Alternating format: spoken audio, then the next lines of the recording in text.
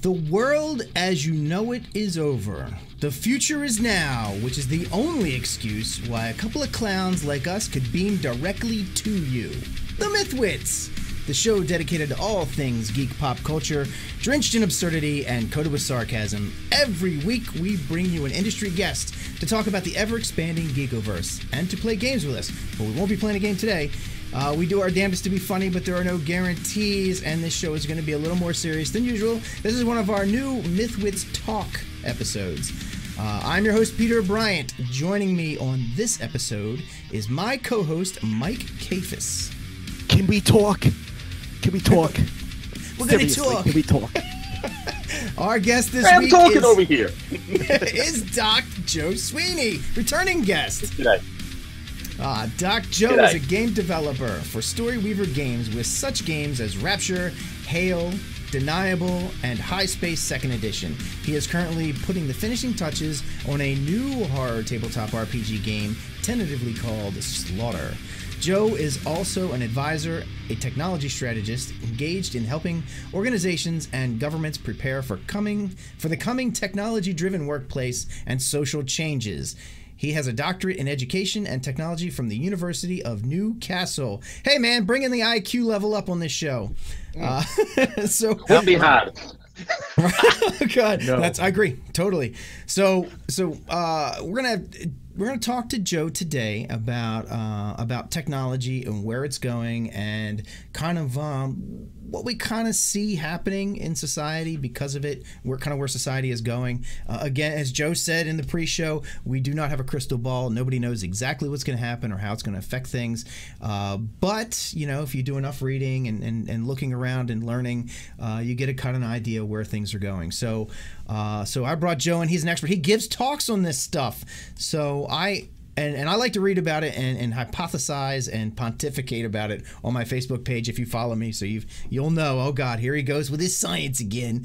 But I saw that Joe does this, and I was like, oh man, I gotta have Joe on talk about this. So and I like Joe. Joe's been on our show before, and I've had him. He's helped us out with AetherCon when I was doing the AetherCon thing too. So I'm just really happy to have him on here. So Joe. There's a lot of things to talk about where technology and where it's going, but I think one of the things that's really emergent, one of the things that's going to affect people far sooner than I think most people realize, and it's one my wife hates me talking about because I talk about it all the time, is self-driving cars, automated mobility. So Joe, what do you see? Because I saw a video today, what is it, a level 3 self-driving car, which is higher, one level higher than Tesla. That was a level 4, I believe. That was a level 4. Yeah. Was it a level 4? on Okay, that that video, was a yes. level 4. Right. I watched it on the way home. Yeah. So what happens when good. car levels up? It does it like get new feats or something? I don't know. I think so. It's like feet not crashing, you know. So Yeah. So what do you think? I mean, my thoughts on self-driving cars are like there's a lot of jobs going to be disappearing. Yeah. So first of all, I think it's really important to look at things like self-driving cars in a broader context. The first one is that it's actually the natural outcome of an inflection point in the cost of compute, which makes micro decision making, a form of automation, a form of AI, if you will, possible. Now, less than 10 years ago, some of the top researchers in the field of automation and AI were saying we won't have self-driving cars for another 2 or 3 decades. You know, it was really just out of reach. And when the CPU density, when the compute density drop below a certain point, a certain cost point, this becomes possible. Moore's law is slowing down. That's probably a good thing. But if you do look at this, the compute power that we've got today to drive these cars will be probably close to doubled in a couple of years. So you're talking about level 2, level 3, level 4. You know, that scale is not just 1, 2, 3, 4. It's a logarithmic scale. And Wow. so this will happen faster. And people talk about, the speed of change and so forth. Yeah, the technology really is speeding up. We're going to see a bit of a slowdown in the coming decade, but it's still, much greater than the rate of any tech we've had before. So self-driving cars are going to be here. In Australia, we've got the mining industry, which is using a lot of self-driving equipment. It's safer, it's cheaper, but it can also operate 24 hours a day, and these are expensive rigs. So this stuff is happening, and I don't think that people actually get how fast that technology is moving and how real this stuff will be. The question is, will governments keep up with it? Will infrastructure keep up with it? Because of course, there's one thing to have the personal benefits of a self-driving car. If you're like me, I can't reverse park. I'm awful. I'm awful. And I would just love a car that I can just push a button, park. But when you look across self-driving cars across an entire population, you go, we can now completely re-engineer how we think about road networks. These vehicles, we no longer need car ownership. Right. We can have car pickup. We can change the way that roads work. We can completely re-engineer traffic flows to optimize fuel consumption. All of this type of thing. These are the big changes. So we'll get self-driving cars, but our cities, our governments, our policies, these will take a lot longer to happen. Yeah, it's interesting because I don't know how often people think about how much stuff is built around the automobile, how downtown is built, or urban areas are built around the automobile. You think they're built around people, but in a lot of ways that's not really true. They're really built around automation.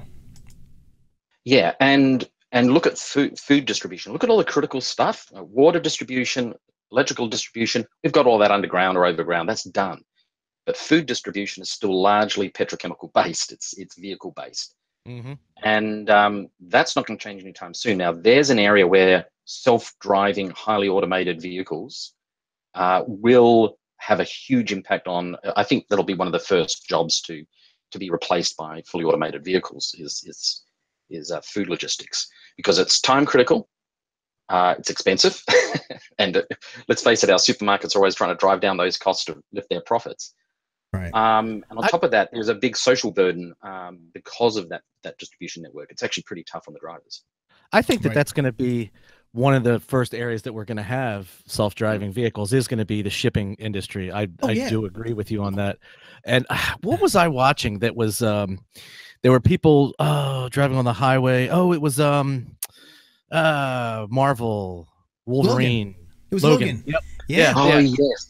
So yes. I think that we'll be seeing something like that, where those things will be ultra dense, shielded, so that if there's a crash, that the goods will be okay. And I don't know, maybe there'll be ultra. They'll sacrifice themselves more so for some idiot who is driving that gets in the way or something like that. Now that's really interesting. I was having a discussion with this with my son just the other night. He was showing me a YouTube video of an experiment it's known as the trolley experiment, where Now that experiment should never have been done. I've got some ethical issues around them actually doing that experiment. That's another thing. Well, I think it's a thought experiment. I don't know if it's real.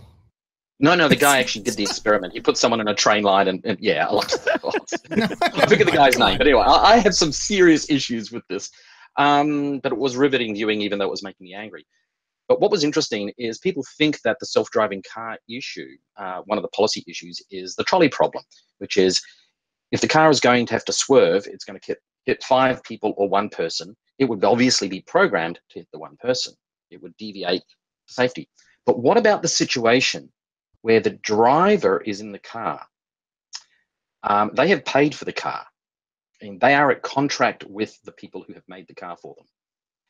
And that car is carrying software that, given the choice of ramming them into a telegraph pole or killing 2 people on the road, it will kill the driver and destroy the car. What is the legal liability of that dilemma? Yeah. It's the same 5 trolley dilemma on the surface, naturally, kill the driver.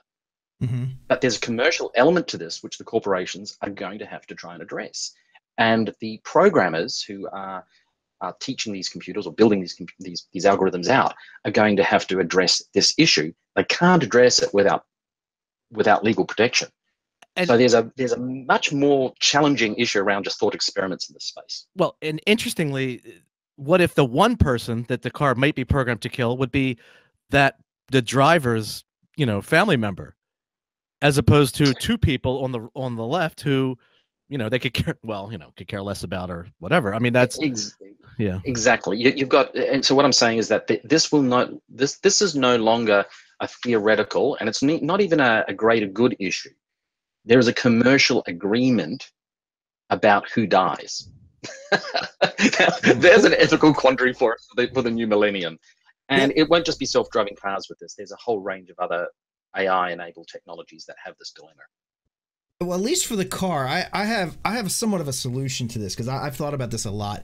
I happen to think that, and Joe, I think you'll agree with me on this one, that the biggest barrier to self-driving cars is going to be this trolley problem. That's the biggest. I honestly think it's the biggest barrier. Not even the technology. The technology will keep coming in, but because people don't trust machines to make decisions. They're fine with a human making that decision, because we're okay with people driving behind the wheel, because that's what happens. A human does the trolley problem all the time. Oh, I see somebody in the road. Do I swerve and hit a tree, or do I hit the person? Oh, there was two people. Do I hit this one or They freeze and crash. They freeze and crash is what they do, right? And they make no decision. So they make no decision most. Yeah. So I think the solution to this is, and tell me what you think of this. You know, when you buy your car, when you sign this contract and you get this service, or however you get into a self-driving car, you have to complete a questionnaire that's, say, 250 questions, 250 trolley problems set up. What if it's, two old people? What if it's an animal? What if it's, whatever? And you go through and you make all these decisions given each situation. They give you 250 situations and you make the decisions. And basically what you have done is you've pre-thought how you would decide, and then when you get in the car, it does what you would do. And that way, it's not the machine's decision, it's making the decisions that you already told it to make. Joe, do you want to field this one, or do you want me to get this one? No, please join in. But I do have a strong opinion on this. But go for it. I'm interested in all opinions.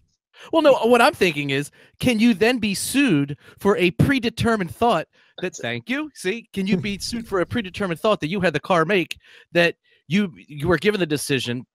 So who determines that legality? So, and I think that speaks to what Joe was saying before. But go ahead, Joe. You can probably and the extension, that is absolutely correct. And the extension of that is then the corporation, which is being treated as a legal entity in this discussion, who wrote the original software, who has the actual contract. They're probably the ones who made you sign the contract. They are now culpable in this decision.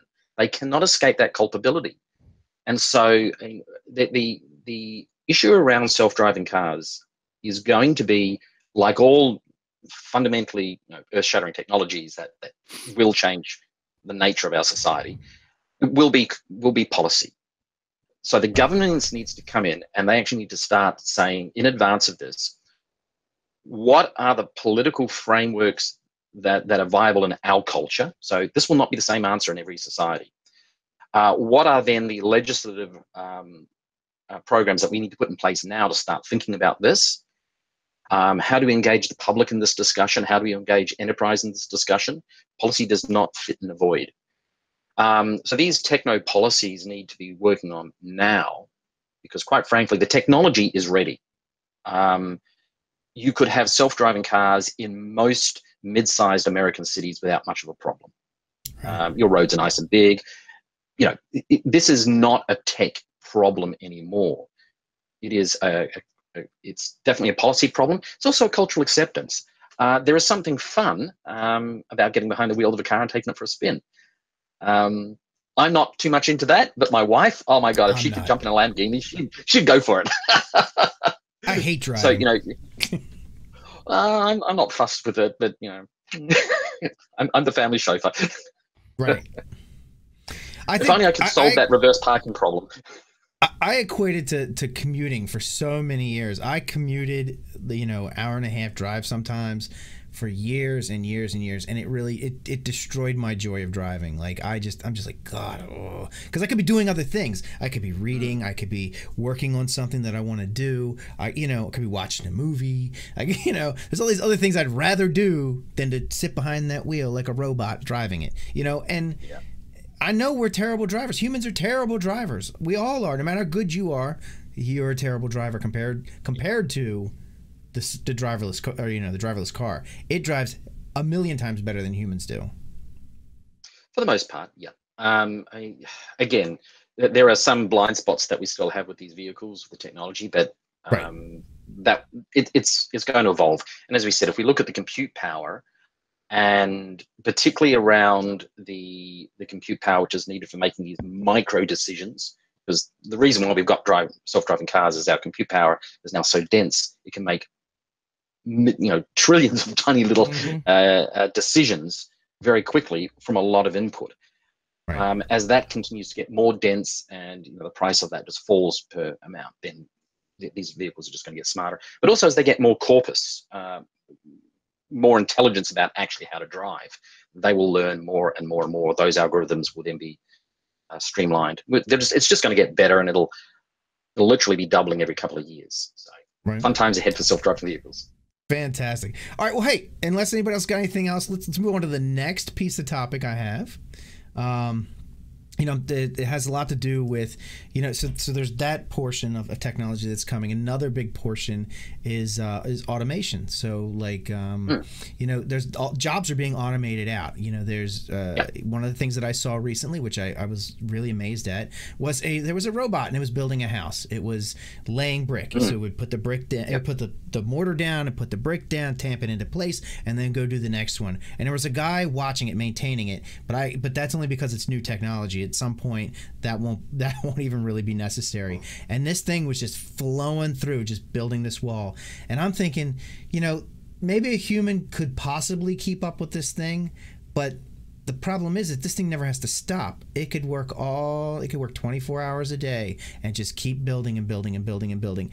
And so they can build our houses. You've got retail and fast food. You're not going to need people for that. I mean, AI, automation between AI and robots and stuff. We already seen that in China. If you want to see what automation is doing, look at China. There's a real misconception, particularly in US media, in a lot of US media that I see, that America lost its manufacturing to China because of cheap labor. Only partly true. America and Australia, for that matter, lost its manufacturing sectors because of automation. And if you look at the automation in China, it is phenomenal. Just absolutely. You've got factories the size of, in some cases, small cities that are producing vehicles, producing whatever it is. And they only have, dozens, not thousands of people, multiple dozens of people overseeing this equipment. This house building robot that you're talking about is absolutely one of those. Robotics is huge. Interestingly, in China, one of their convenience stores, equivalent of our 7-Eleven sort of thing, they have gone out of pilot of a completely checkout-less store. You will literally walk into the store. You have a little card that you tap the door as you go in. You take whatever you want from the shelf and you walk out. Right. And the cameras have recognized your face. They've recognized what you've taken from the shelves by image recognition, and they charge you. And it is highly accurate. All they need is to stock those stores, which they do with robots as well. So you've got a situation where you'll have self-driving cars taking produce to stores, putting it on the shelves, and driving away. Not a human involved. Well, very few humans involved. And then the people just walking in and taking what they want. That is the future, and that is now. Holy shit! So what if I don't have any money? Does the store know to lock the door? Well, interestingly, if you take a look at what Alibaba is doing in China, Alibaba is equivalent to their Amazon. They roll out micro to people. They do money management. It's basically it takes out the bank as the middleman. They will do loans of up to $200,000 based on what they know about how you are working within Chinese society. So this, you would have heard this thing about the Chinese rating, okay? All of that is part of the economics. So, and to think that China is a communist state, yes, it is, but it also has this very ultra capitalism, almost robber baron capitalism going on under the hood as well. So if you want to look at where automation is going, look at China. It is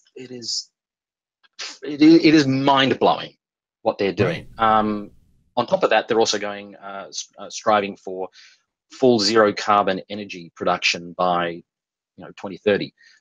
They'll probably reach it earlier than that. Sorry, 2035. So you've got a country which is going to be going renewable energies, which is a huge economic advantage.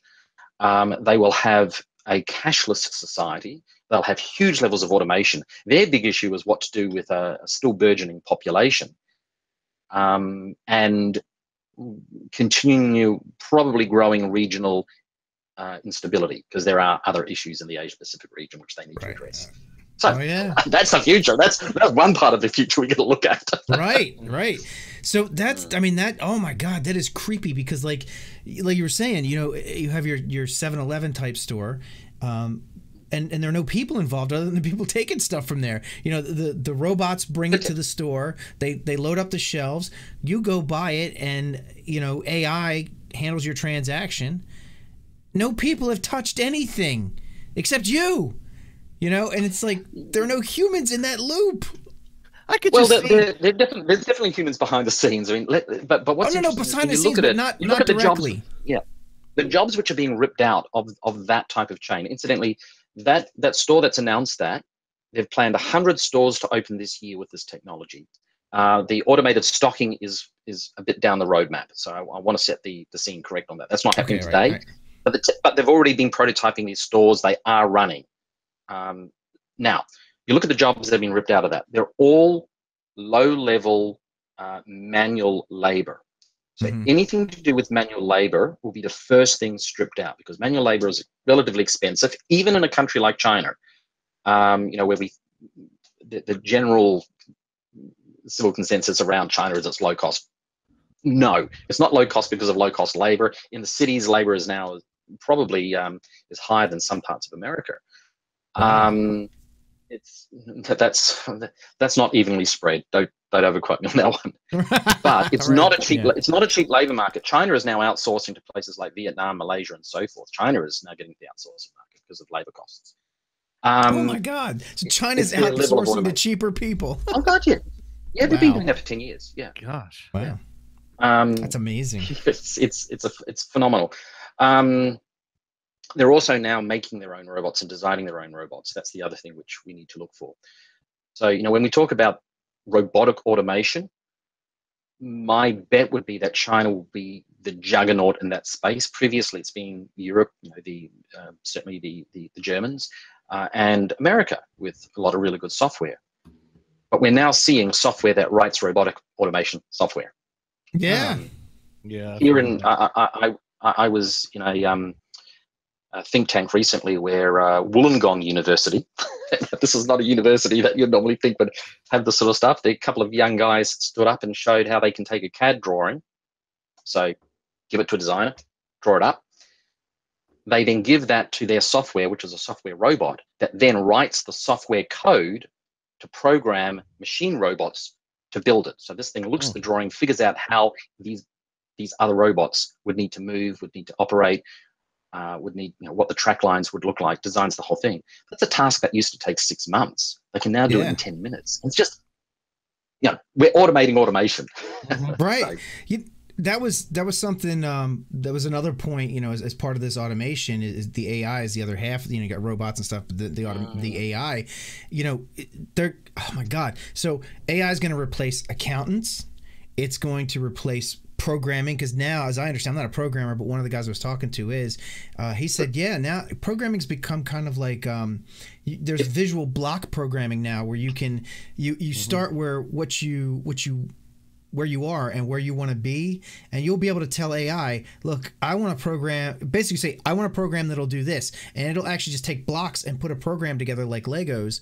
And so AI will be designing software. So you won't need, you know, they say, oh, well, because I've heard, well, when AI and you know, and robots come around, I'll just become a programmer and I'll be okay. It's like, nope, sorry. Nope. There will be programmers, but they won't be as plentiful as you'd like to think. No, they won't be. I know this was maybe even 8 or 9 years ago. I was interpreting at a university for a computer science master's level class, and they were talking back then about not only the existing technology, but what was coming and what is like here now. And that is things like the requirements gathering phase is what you were talking about, Pete. You can just say, all right, I need a program that is going to take user input on these things, and then it's going to take that and put them into tables and organize this stuff, and then output some data and tell the user what they need or how much it's going to be or whatever the software. There's the end user, there's the designer, and then there's the computer aided, yeah, the computer aided software writing that's going on now. And it's a whole other software suite of writing. You can say, I need this designed in Cobalt, or I need this designed in C++, and that sophisticated software writing program will write it. It'll figure out what it needs to do, and then figure out which language that you want it to be written in, and do it. And that is, like, to me, that is crazy. That is virtually, I mean, interestingly, I actually wrote one of those systems almost 20 years ago, admittedly much more rudimentary, a lot slower. Yeah. I come from a software dev background. I'm one of these people that, I'm a self-taught technologist. My first computer was a Southwest 609 mil, that the size of this room. It's long story. But what is interesting is when we were writing procedure, and this is part of a natural evolution because of Moore's law, because of the density of compute power. And by the way, I really hate using the term AI because most people don't actually know that it's a whole bunch of very different things. But let's use it for the purpose of this discussion. When we had pure procedural programming languages like Cobol, or even roll your own languages like Fortran, what we were finding is that as the program got bigger, as the process that we were trying to automate, because that's all that programming is, it's automating a process, an information process, some cases a real world process, but it's automation. Once we got to a certain level of complexity, the code became very difficult to maintain. So you didn't know what Bob or Sally had written 6 months ago because they've left the company. And documentation doesn't do enough of that, because you've got to know where in the documentation you need to find this information. It's been a perpetual problem. So then we created object orientation. And for those of you who aren't programmers, object orientation was an attempt to make programming more real world like. It was actually pioneered by people like Timothy Leary. So, yeah. Right. Nice. He was definitely involved in teaching children how to create artificial ecosystems with object-oriented programming. It sounds wild, but we're talking 25 years ago, almost 30 years ago. It was a great time. And so that became the dominant programming language, programming paradigm. Multiple languages were retrofitted to make it. And we still have the same problem today that we had then, which was you can be very productive in creating a program, but it's very hard to maintain that, which is why every 5-7 years, we basically throw out all the old stuff that we did and retrofit a whole bunch of new stuff. What we're now recognizing with the new tools that you're talking about, there was an attempt to do those tools in the early 90s. We called it RAD, application development, and not much has changed, except we now do have much more compute power, so we can spec out a process of a particular type, and this thing will use those blocks of code, those templates, to generate the final program. But this is where things get really interesting, where you don't use programming anymore. You use contextual development, and this is true AI. So if you think about the chatbots that you see in Facebook and so forth, most people use them very, very poorly, but when you do them really well, what will happen is you will say to the chatbot or to Alexa or the Google Home, you'll say something. It will use an algorithm to figure out what was the context of what you were saying. So natural English to context. Now notice that's an algorithm. That's not what we typically think as programmers as a program. It's an algorithm that makes a best guess and returns a bunch of data based on that best guess. Then the programmer has a little bit of code there that says, if this context, then do these other things that we know are the typical responses to this context.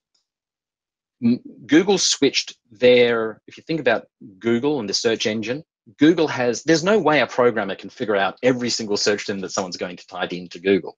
So they use this contextual idea. It's not programming as we know it. It is true AI. It's what we call contextual linguistic AI. That is going to be the future. And I think the people who know how to create textual and linguistic solutions will be the hot demand for the coming 10 years. After that, that job is gone as well. So pretty soon we won't have coders. We won't have people who program AI. It's going to be very thin pickings in my business. That's for sure. Yeah. Well, wow. And I think it's all going to be wonderful until one day Google, Alexa, or even Siri doesn't want to open the pod bay doors. Then we're truly screwed. Right. Sorry, I can't do that. Come on, Alexa, buy me some toilet paper. I'm sorry, but your allotment of toilet paper, you must have a bowel issue. I've scheduled you an appointment for a doctor. This is the other interesting movement coming up. Toilet paper. I use this example a lot, not for not having it. But what happens when you say to Alexa or one of these other computers, put toilet paper on my shopping list, or buy me toilet paper? Which brand of toilet paper does it get? Who pays the most money to make sure that when you give, because humans talk fairly loosely. We're not Vulcans, unfortunately. We're very imprecise. So when we start talking, when we move to this new paradigm of working with our computers, which will be verbal, we will be talking to them in an imprecise way. And the context that has been created to understand that, which has been programmed, if you will, in this AI sense, somebody has control over how that will interpret. So it could be that the biggest brands get to basically block out the smallest brands because humans don't talk to their computers in a standardized way. This is a real concern, and we're already seeing this on Facebook and other channels of advertising. The big players are just pushing out, the idea that the internet is a level playing field. That's disappearing fast. And with the net neutrality issue going on at the moment in the States, that's even going to shrink further. So perhaps we're coming to the end. There's a real risk that we're coming to the end of internet innovation. Oh, don't say it so, Joe. All because of toilet paper. All because of toilet paper. God damn, it's always in that end of things, isn't it? I thought it was the death of net neutrality, but damn if it wasn't toilet paper. There's a whole bunch of stuff. Yeah, wait till the three neutrality. What about the toilet paper is a really useful metaphor for this. Right. Oh no, the Running Man. Right. I love that. All right, so and you could 3D print just about anything nowadays, and it's getting better and better and better. We just got a 3D printer at work that is the greatest 3D printer I have ever seen. I mean, I'm just like, oh man, we are really getting here. We're getting here. It is, so normal 3D printers, they print level by level, and you get what they call striations. So you'll see the levels. You can see them, kind of like when you cut a tree and you can see the rings in it. Same thing with that. This one you can't see that. It's nice and clean. It uses a different process. It doesn't print bottom up. It prints top down. It's interesting. And it also can print a lot more materials. So it's plastic, but it's the grade of plastic has this really wide range now. There's this really soft stuff and this really and the stuff that it's printing that it's hard plastic is like really durable hard plastic. These are parts you could actually use. Like when you open up your washing machine, your dishwasher, and you've got little plastic gears in there sometimes and stuff. You could literally now with this printer, you could print plastic gears that you could put in there and use. Whereas some of the 3D printed materials earlier, some of the earlier stuff wasn't quite strong enough to do that kind of stuff. And if a piece got big enough and you put enough stress on it where the striations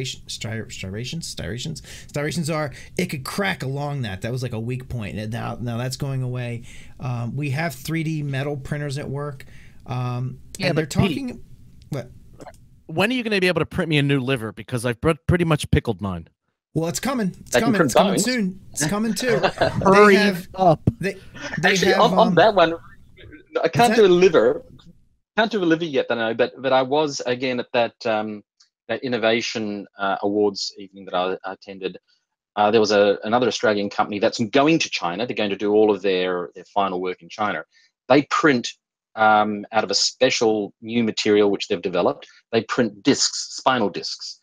Nice. So they can just keyhole surgery those. They scan what you've got, they repair it back to what they think it should be. They make these things, insert them, and you're theoretically as good as new. So that medical 3D printing is absolutely here. Right. Printing meshes for brain injury is another one which I have read about, which is freaky. Regrowing your brain into a 3D printed mesh. There's some very interesting things on the horizon in that space. Well, check this Livers, out. So, Mike, I'm not too sure. You said, well, it's coming. I'll tell you what they do. They have figured out there's this process. I don't know if it works with livers. I know they did it with a heart. But they figured out there's a way to dissolve all of the muscle tissue off the heart, so everything off of it, and it leaves behind this like generic protein scaffolding, and it has no DNA signature to it, so your body won't reject it. It's kind of inert. And then they take your stem cells and repopulate that heart from stem cells, from your stem cells. So it's your heart, and it's brand new. It's like brandy new. And then they'll be able to put that back in you. Now, they haven't perfected that yet, but they've come a long way on it, and it's coming. And that's not really a 3D printed heart. That's actually a different process. But they were trying to print organs, but that's really complex because you have to print the vessels in and all that kind of stuff, and it's just not there. And I don't think that's going to be the process. I think it's going to be stem cells for that. But that's just amazing. It's coming. Yeah. It's really, this is stuff that's like, I mean, it's like really on the horizon. It's not just conceptual. They're actually doing it. Yeah, this is stuff which is definitely working. And the other part of this, now this is where, you know, we've talked about a lot of technology possibilities here, and they're all very exciting, but there's a social aspect to all of this stuff. Now, that's all wonderful stuff if you can afford it. Mm-hmm. I'm not going to get into, you know, the universal health coverage debate or whatever. We're actually talking about, though, issues here about who lives longest, because these will be in the interim until they are completely and utterly automated and completely commercialized, and the cost comes down as the production rates go up. These will only be for a very limited number of people, and so, you know, there's always been discussions around who gets first treatment, but we're reaching a stage now where we understand telanome treatments. We've got some great, I'm talking about life extension here. Life extension, yeah.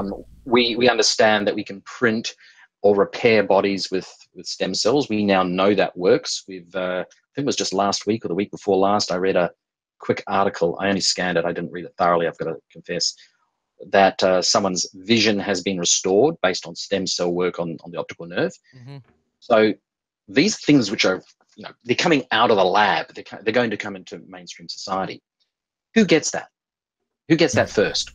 And if we're dealing with taking somebody's, I did a project many years ago where I was working on behalf, I was a technology consultant into a project that said, what is the ramifications of life extension on the insurance industry, on the life insurance industry? Right.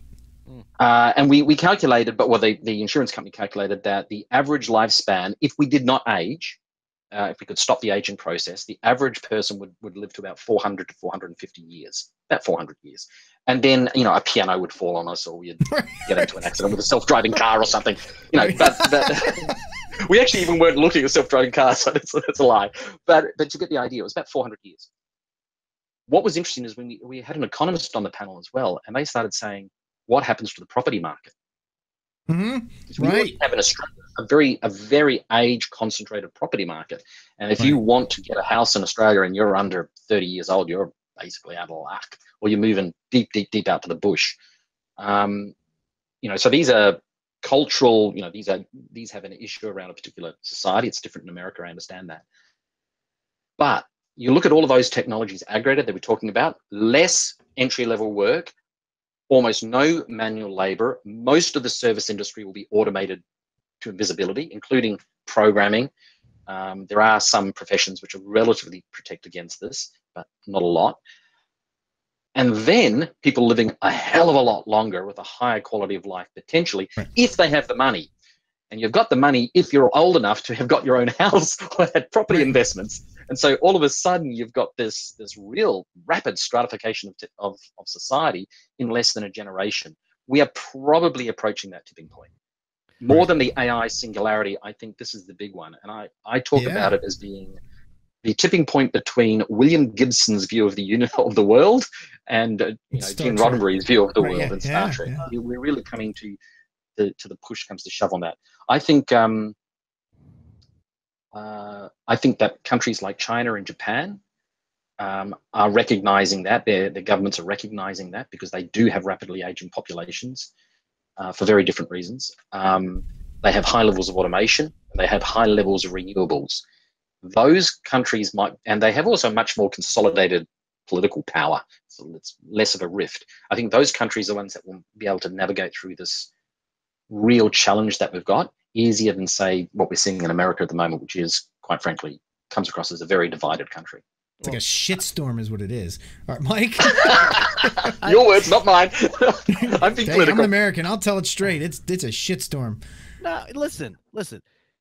It was not the most pleasing view of humanity, but so what? What is wrong with the Wall-E outlook of the world? Wall-E, remember? I've never seen that. I've never seen it. Oh, okay. You should. It's beautiful movie. Basically, humans have gotten to the point where all they do are they're fat and they go around on hovering boards and eating and just being served by robots and stuff. I mean, that's basically what we're talking about. I mean, I'm kind of okay with it too. Well, kind of got a head start. That is okay, but you know, Wall-E was great. But if you actually look at Wall-E carefully, what sort of society? What is the economic structure of the society that allows that to happen? It looks a hell of a lot like Marxism.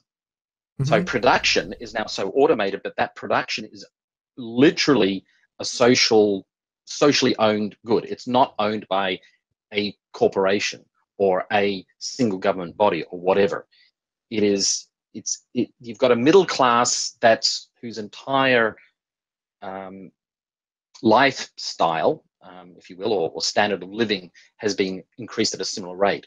The problems emerge and societies fail all through history when your middle class starts to shrink and you get too much stratification of wealth, of technology availability, of medical care, of all of these things. This is well documented. I have the dubious I basically predicted the rise of a Trump or a Trump-like character based on what I was seeing from the American wealth distribution. When we developed the game called Rapture, we spent a lot of time, about 2 years, analyzing history, military, economic history, and then trying to predict 600 years forward. And part of that was, and it was a very detailed, literal timeline. What would be the possible scenarios? And one of the scenarios that comes up is, of course, the resource wars. There will be a crunch where renewables are significantly cheaper than oil, but the oil industries, all of the roads, all the stuff that we've got around that has to break down, and that causes unrest. But even with that, you still need petroleum products. Even with renewables, we're going to need petroleum products. So there's also rare earth metals that in our phones and whatnot. These are going to be harder to get. So we come up to a point where economies start to fail. But even before that, we were saying that there are certain economies who have shrinking middle classes who are going to start to go into economic and political turmoil. A couple of years after that, the GFC hit, sort of on target with our timeline. Whoops. And as part of that research, I realized that America was very likely to see the rise of a demagogue. And I don't mean that in a negative sense. A demagogue has a particular rationale. It's somebody who will talk to the masses and tell them what they want to hear. Right. That is the whole policy. And that's what you saw in Donald Trump. He's a brilliant demagogue. Whether you like his policies or dislike them or not, he does know how to play the crowd. And then you've got, is the power base that a demagogue builds around them based on nationalism, based on religion, based on some form of extreme political worldview, ultra-communist, ultra-nationalist, religious leaders? We see those all through the world now. There is the rise of the demagogue. We are living in the rise of the demagogue. Unfortunately, the next stage of that, based on the work that we did with Rapture, is brushfire wars followed by some pretty damn hot wars. And when I look at Korea, and bear in mind I spent 20 years living in Hong Kong and dealing with that part of the world quite extensively, I'm going, Korea's a basket case, and there's a real danger we're going to go to war with Korea sometime in the next decade.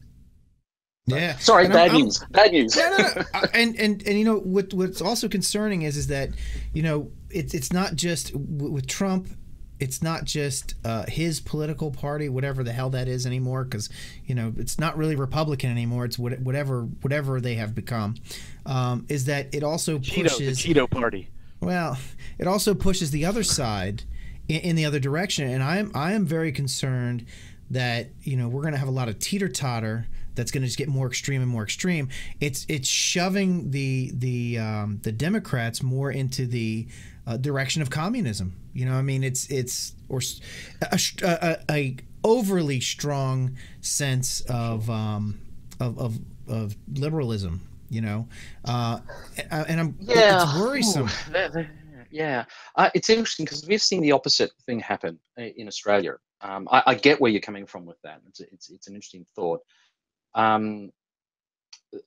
We've got both sides of the political spectrum. We've got Labor, which is equivalent of your Liberals, if you will, and we've got the Liberal Party, which is definitely your Conservatives.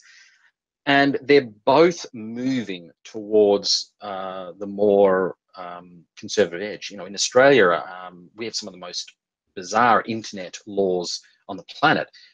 Every ISP has to keep every single internet address that every citizen has gone to and every location they have been to based on their smartphones for 2 years. And they can be accessed not just by the police, warrantless access by the police, but a whole bunch of other government departments.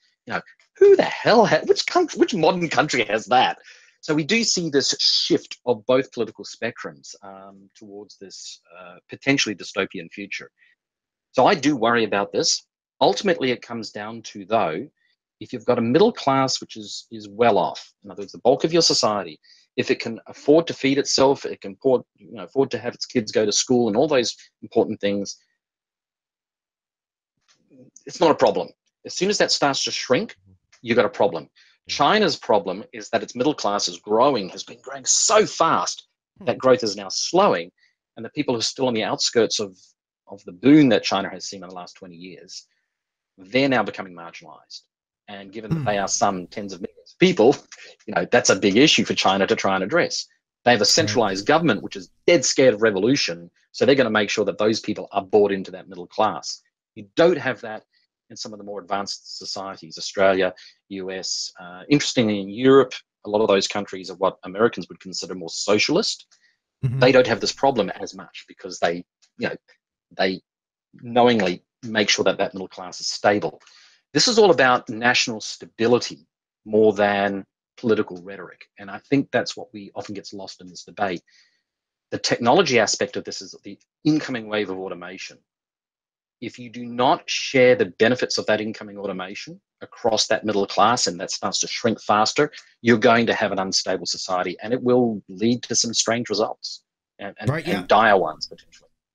I'm very concerned with that. And one of the things I brought up before that I had some people on social media, of course, these are hot. Some of these are hot, really hot button, especially the idea of base income. It's very hot button. But I take it from a different point of view. I'm not saying, when I bring it up and I say that we may have to go to some system of base income, I'm not saying it because it's a political thing. I want to give people rights. Has nothing to do with that. It has everything to do with this shit is coming, right? Yeah. Automation's taking jobs away. There are going to be people who cannot. They have nothing. They have no job. They have nothing to do, and it's not going to be just a few people. It's going to be a lot of people. Do I want to live in a country? Do I want to live in a country where people are starving to death on the streets? Because if you don't, no, they won't. They won't starve to death on the streets. That will be for a very, very short amount of time. People, when they're hungry, what's the natural thing when you're starving and you can't feed your child? What would you do? You kill your neighbor for their food, or you rob the store, or you revolt. You get anarchy. Yeah, whatever. That's what I'm saying. You get total anarchy. Exactly. Because I can tell you as a parent, and we are all parents, tell me if you wouldn't do the same thing. If my kid was starving, I would take food from you to feed my kid. I'd just eat my kid. I'd probably eat your kid first. Yeah. Right, that's what I'm saying. Yes, exactly. I would feed my kid. I would feed my kid your kid. Right. No, this is a great idea for a new role-playing game. Right. By the way, remember, Australia is the country that invented Mad Max. So exactly. But and I'm being crazy here. I'm exaggerating, obviously. But the point of the matter is that's where It kind of goes that way. And you know, and the big concern with that is that once we start going down that road, it's going to spiral out of control. They fall very fast. Society's fall very fast. Because here's the problem. You know, once automation breaks down, because that's what's going to happen, you know, any kind of automation with people where they're involved, once that starts to break down, people start starving to death because they can't get food, you know. And then once people start starving to, oh man, that shit goes crazy. I mean, and then you get disease, and then disease spins out of control, which then complicates everything else. You know, it's going to get ugly. Yeah. And the typical way that this thing is historically, the typical way that this is headed off is countries go to war. Yeah. And we see this throughout the Middle East now. They're going to war with themselves, but you know, there is turmoil. But you also see it with you know, the saber rattling that goes on, and also the outward looking for the other. So this is stuff which has happened time and time again. It's not new. What we're going through at the moment may feel new because it's new technology and so forth. Right. What's really interesting is we know where the tech is going. It's really easy to predict where tech is going. How society reacts to that tech is very difficult. One of the best exercises that I encourage everyone who's listening to this to do is go and find a YouTube video called Eve 2000. It's a 1930 newsreel. It's on YouTube, takes a little bit of time. Watch it, and while watching it, ask yourself, what technology did they nail for the year 2000? And I presented this to government audiences and trade delegations and so forth. And it's funny because people are just laughing their heads off through this about 7 minutes of, you know, what fashions would look like in the year 2000. And it's hilarious. So at the end of it, I say, okay, everybody, what technology did they get right? And everyone just says, oh my God, they got everything right, really. And then I say, okay, what did they get wrong? And the only people who put up their hands are women and people of color. Huge change in those 37 years. Those 70 years. Yeah. So what we need to do is we need to know, you know, people like me, I can say pretty much when artificial scan of a brain will reach a point where we can actually take someone's brain and put it into consciousness. We're probably about 30 years away from that. But that's going to be here. When will we likely have life extension? It's probably here already. I'm talking about anti-aging. It's probably here already. Getting it out of the labs and into humans is a whole other issue. Cloning is already here. We know cloning. So, you know, there's a whole range of tech that we can very accurately predict. Artificial consciousness is another one, which is probably about 45, maybe a little bit earlier. So actually, I personally think it's around 37, but you know, everyone's got an opinion. But these are big changes, big tech. What we don't know is what will this do to society, because so much of that depends on how society chooses to react. Right. And that comes to leadership, it comes to education. At the recent Adobe think tank session, at the very end of the session, all these panelists included people who are, you know, engineers who built mind-controlled wheelchairs, Dr. Jordan, people who are neuroscientists looking at how we interact with technology, you know, an amazing group of people, plus myself. We were all asked to sum up what we think we should do. And most of the participants were talking about politics. They were talking about the fact that leadership needs to be very aware of these issues. My comment was, teach your children, read it to your children when they are infants, from the age of 0 to 6. Read to them 30 minutes every day, 3 times a day, 10 minutes each time, 3 books each time. That will stand your child in really good stead. We know this from 45 years worth of neural research and educational research. That will stand in really good stead to be very flexible to move between different roles and different jobs and different modes of thinking. There's a physiological change that happens when you read nursery rhymes, read storybooks to your children. So we literally, you know, we're doing the wrong thing by giving our kids iPads now. But we've got this huge change coming up that we just don't know what it's going to look like, because our humans, the humans that we're raising now, probably aren't being given the right mindsets, the right tools to make long-term decision making. And then you've got countries like, you know, the Chinese. They have 5-year rolling plans, then they have 50-year rolling plans, then they have 500-year rolling plans. So that's our competition. Jeez, and Can I offer?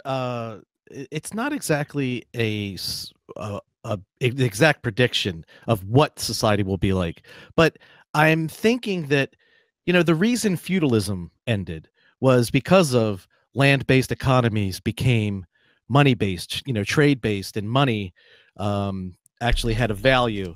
And that's what we turned it into a capitalistic type of economy. I'm wondering if in some ways a tech-based economy will replace capitalism in some way. We won't, I mean, I can't even foresee it. And I mean, I don't know, Joe, I mean, have you foreseen this in some way? Look, actually, in the Rapture book, we actually do talk about that. There are a number of newly formed political powers. One of those is the Sino-Africana bloc, and they are by far and away the most politically and most technologically advanced culture. Interestingly, and the reason it's the Sino-Africana bloc is China is investing very heavily in Africa at the moment to get access to the rare earth metals they need to continue their technological progress. But unlike the colonial powers who went in, they are investing in Africa. So there's a very different mindset. You know, they really do see it as the future.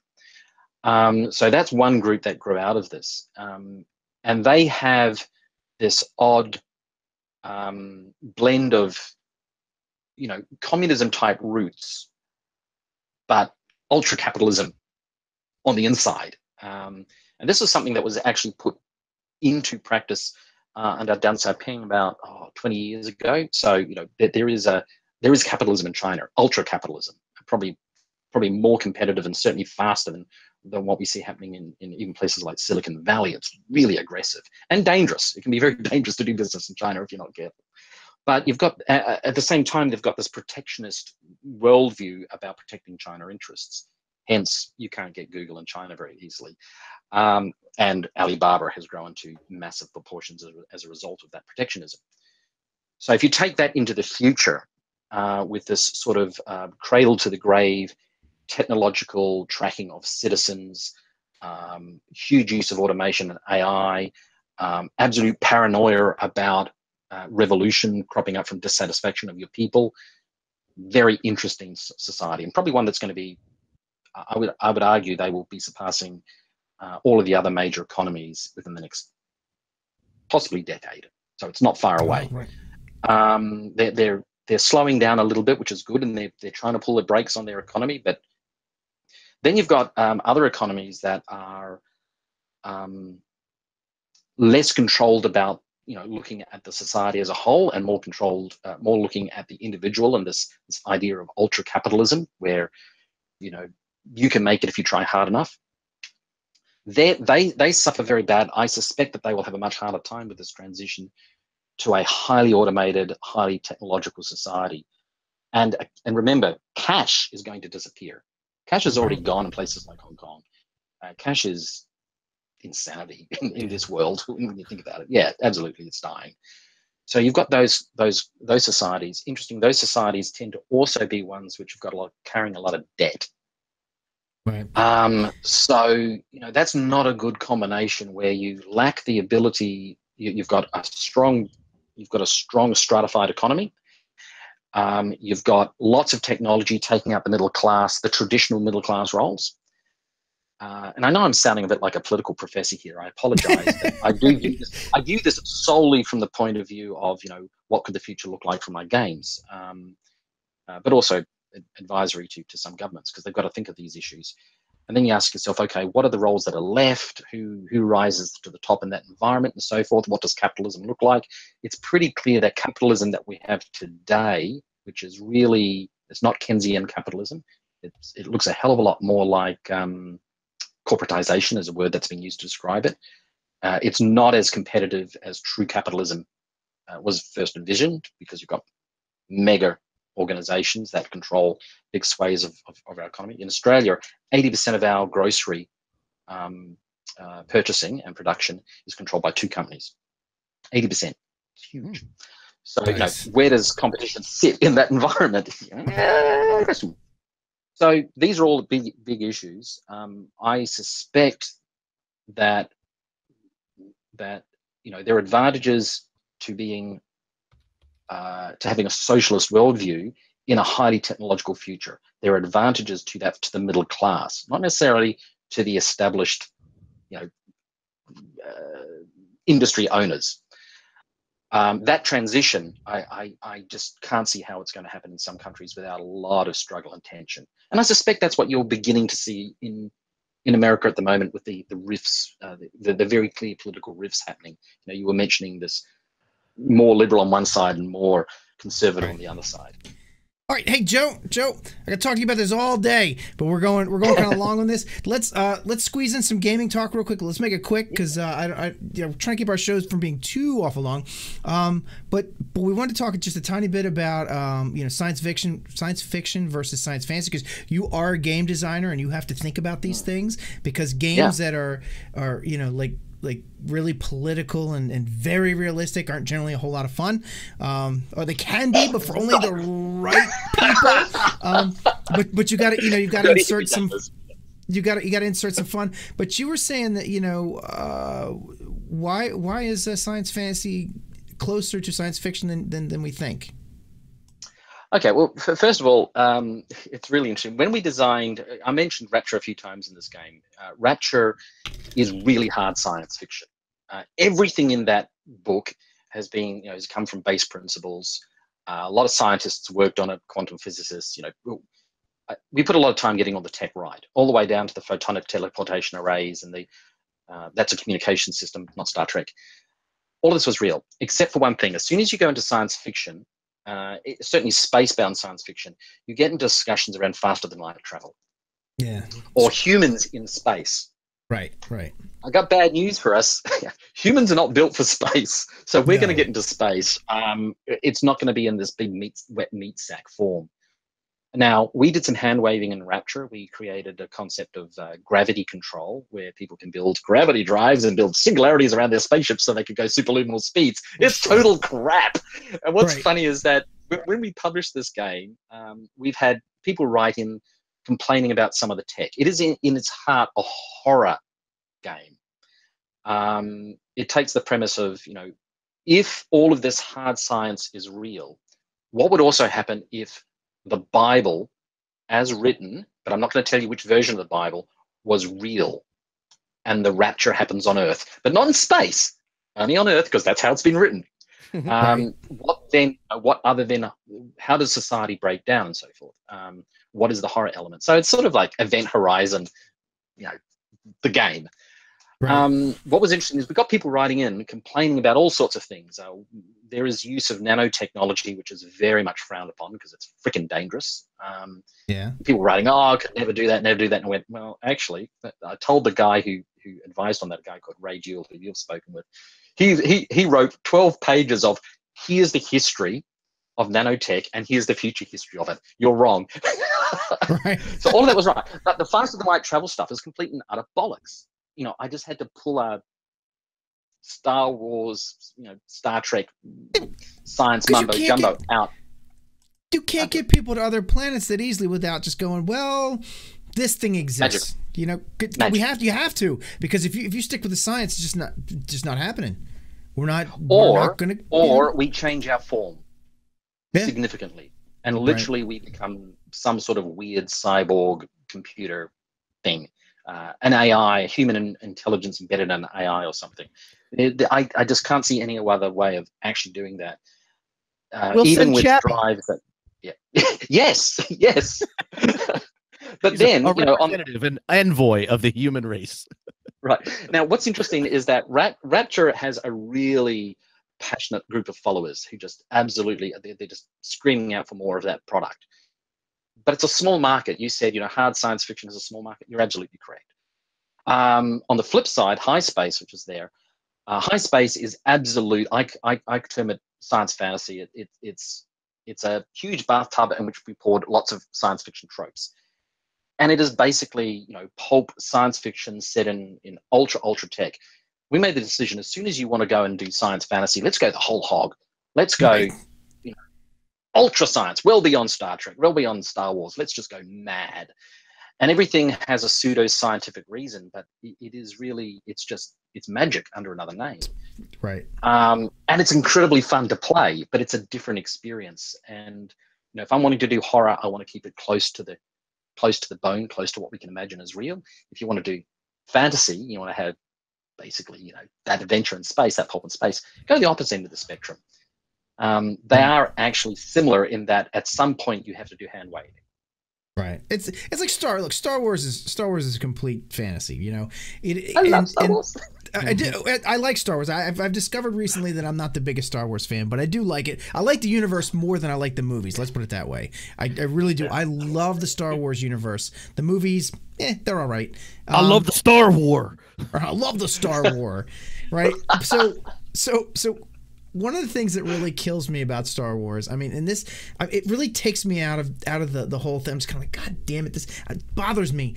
You know, they have cyber limbs. You know, like Luke Skywalker has a cyber hand, right? And it's just like, so you can travel faster than light. You have anti-gravity and artificial gravity, and we can almost grow new limbs right now. You know, and I'm like, you're killing me. I know, I love it. Oh. I love it. It's insanity. But why? You know, how come also when you go to the Force, like when you go to the Force and you die off, your hand goes with you. That doesn't drop off, right? Yeah, because exactly. I didn't think that one. That's great. I didn't catch that. Yeah, that's a spoiler. That's a spoiler. Sorry, spoilers. Oh well, please. And then same thing with Darth Vader, right? When he flies away, there aren't like limbs and shit laying there. Right. It's like it's maybe it's respirator and all. Just. Hey, look, hey Joe, I'm gonna game it for you. I'm gonna do the pseudoscience gaming for you. To get those limbs to work well, and when they've been with you for a long time, they attune to your body force, so that when you do ascend into the Force, you take them with you because they have been attuned to your whatever. I don't know. Sure. Here's my take on this one. I don't mind as soon as something becomes it's fantasy, everything is an allegory. So you know, storytelling is that Luke has his hand as he has it, and Darth Vader, because they have lost part of their humanity. That's literally what that represents. Agreed. And I think that, you know, humans are really good at listening to a story as an allegory. It's what we do naturally. Our Bible is entirely that. Most of all of the epics, like the Odyssey, are huge allegories for a journey through life. We're really good at that. In fact, if those are missing from a story, it doesn't make it a lot of fun. Right. Unless it's horror, in which case the allegory of horror is that reality is more horrible than we think, and we'll do anything to survive. So you've got to look at what the story is being told. But you know, Star Wars is at a heart a fairy tale, and it's a glorious fairy tale, and I love it for that. I actually did like the last movie. It's not a movie without flaws, but I enjoyed it more than I think some fans. Certainly more than my wife. She was same here. Take me to see, but mind you, the best movie of last year. The best movie of last year for me was Thor Ragnarok. I mean, talk about science fantasy. Yeah, that nailed it. It was brilliant. It was good. That was opera. That was geek opera. It was geek opera. All right. So, Peter, we about out of time because I want to. Okay. What? What's it? You go ahead. Say. No, I was just going to say before we move on or hit the ending, I just wanted to give Joe a little bit of a shout out in case you are a role player and you wanted to check out Rapture or High Space. All of Joe's stuff. Who is through? Where is it again? Who are you through? StoryWeaver Games. www.storyweaver.com. There you go. And now you can get his stuff at DriveThruRPG, I'm sure, on the website, as well as Goodreads. And go to Goodreads or give Joe and all his works a good review, because why not? He deserves it. He sacrificed his time to come here and talk to us. Is the least we could do is do something for Joe and give him a good review, okay? And I gotta tell you, and we talked about this. And Mike, while I'm doing this, do me a favor, because I forgot to do this. Look up when he was on when Joe was on our show before, what episode that was, because I want people to go back to, because we went into depth on Rapture, and we went into depth on High Space, and we talked about is it Hael? Is that how you say it? Yeah. Hael, yes, Hael. Hael, okay. Which we're preparing for print. Woohoo! We're trying to get get that product in print. Yeah, cool. Well, we talked about that in in detail. And those games, Rapture, we only touched on it here, but Rapture is such a cool concept. I mean, the Rapture here happens on Earth, and all these space colonies are like, where'd Earth go? They just disappear. Like, the planet's still there, but like their communication with it just disappears, and everybody's freaked out. But ships come from Earth, and it's like, uh-oh, what does this mean? And there's there's literally demons on Earth, and they want to get to the rest of the humans. It's cool stuff. Well, actually, be careful. There's not literally demons on Earth, because demons don't exist in the Bible. Okay, is it malevolent spirits? It's far more. It's unclean spirits. It's far more subtle. Spirits. Right. It really was. If we were going to treat science with huge respect, we also treated theology with huge respect, and we were really careful. So there are some unwritten things in that book about what version of the Bible, at what point did it become corrupted? If you believe in inerrancy. So there's all of that in it. Mostly the horror comes from people doing awful things to other people because they don't know what's going on. Right. Well, that's the thing, because you're scared. These ships are coming, and the people, they look like people, right? But they may not be, and that scares the shit out of people. Mike and I, when we play, we call it the Meller factor, because there was a game that we play that we really like, and these Mellers are doppelgangers, and literally the second someone thinks that one of them might be afoot, all hell breaks loose, because everybody's like, oh my god, are you a Meller? Are you a Meller? It's like, you've seen it, Joe, right?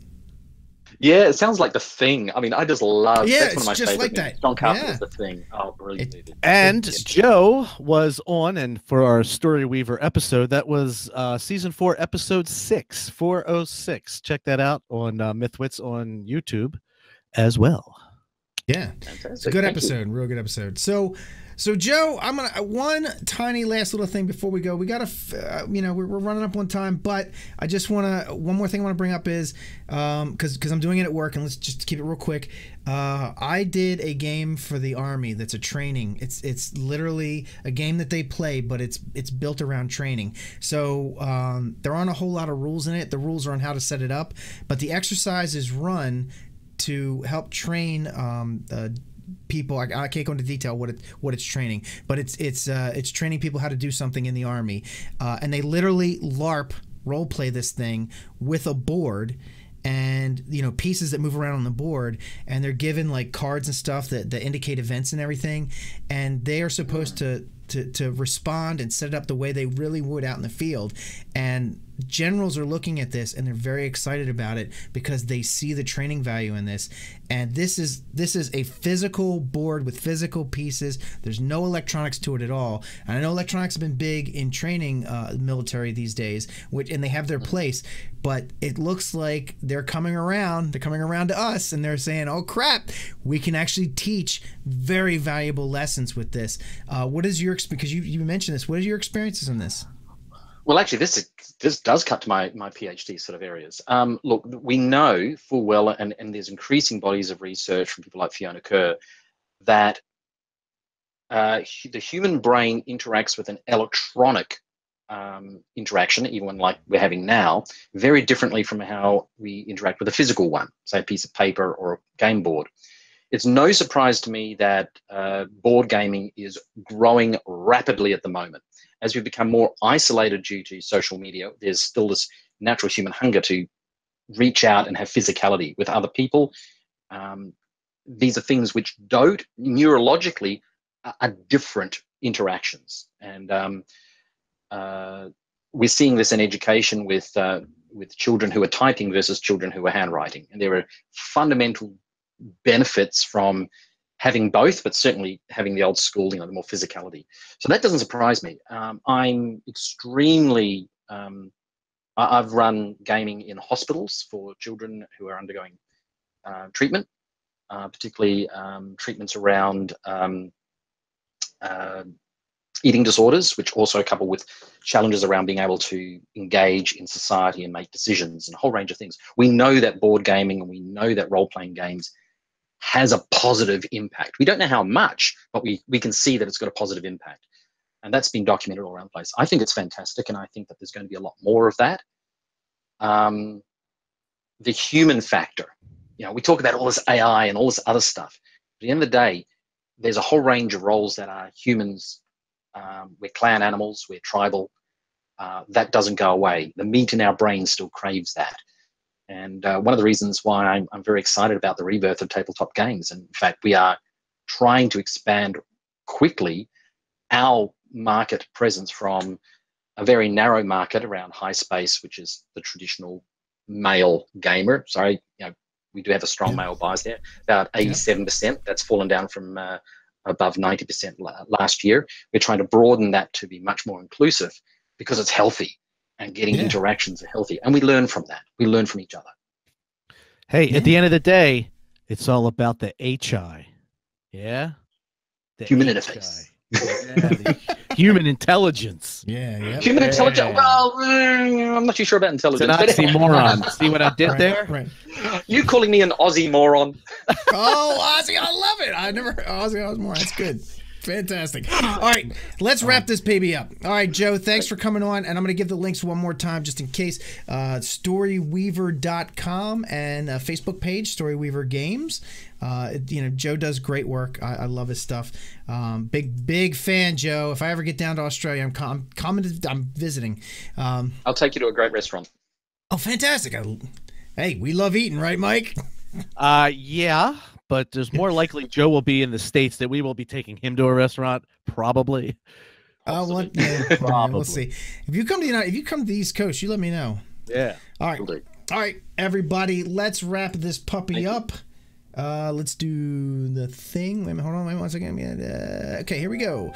You've just enjoyed another awesome episode of the MythWits. We're live on Facebook Mondays at 9 p.m. Eastern Time most nights, not like tonight, because this was a different type of show.